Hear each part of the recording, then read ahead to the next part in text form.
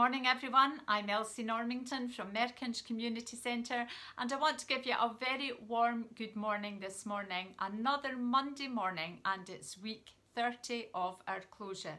It really is a very long time, and as I said recently on one of these podcasts that we would keep you up to date with all our plans and developments. As you know, we were having all the health and safety checks done in the building, which has been happening. However, this week the trustees met with me to discuss the strategic plan for reopening. So as we know, due to the increased restrictions from the government in terms of social distancing and meeting in groups and so on, the trustees have decided that we're not going to open in the near future. So I'm really sorry if that's a great disappointment. I know it will be to many of you, but we have to go along with the guidelines and stay as safe as we can during this pandemic.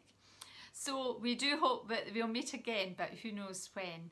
And I want to leave you this morning with a lovely old Scottish song, and this is what it says: keep right on to the end of the road.